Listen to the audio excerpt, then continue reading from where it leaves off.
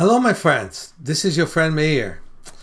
I really enjoyed my interview with Dr. Ray Gottlieb, and he's an excellent optometrist. And he was talking about learning how to define one's condition by measuring his or her field of vision or pupillary constriction, as you will hear in the interview.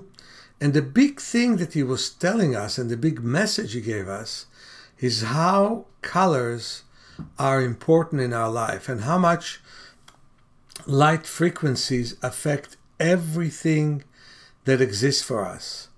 So it's going to be wonderful for you to hear it. And you will hear one more aspect of self-healing. You will hear an aspect of affecting the cells through color.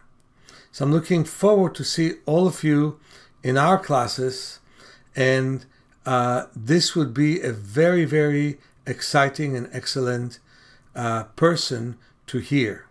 Have a great day, everyone.